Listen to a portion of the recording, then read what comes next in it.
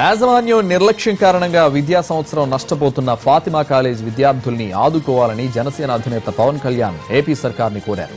యాజమాన్యం చేసిన తప్పుకు విద్యార్థులు ఎందుకు శిక్ష అనుభవించాలని ఆయన ప్రశ్నించారు.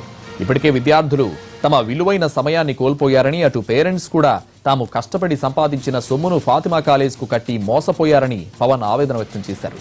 ఫాతిమా కాలేజ్ విద్యార్థుల్ని ఆదుకోవడానికి ప్రభుత్వం వెంటనే చర్యలు తీసుకోవాలన్న పవన్ ఈ విషయంలో ఎందుకు ఆలస్యం జరుగుతుందో అర్థం కావడం లేదన్నారు. ప్రభుత్వం ఉద్దేశపూర్వకంగా నిర్లక్ష్యం వహించిందా, లేదంటే ఎన్నికల ప్రిపరేషన్ లో బిజీగా ఉందా అని చురకలంటించారు పవన్.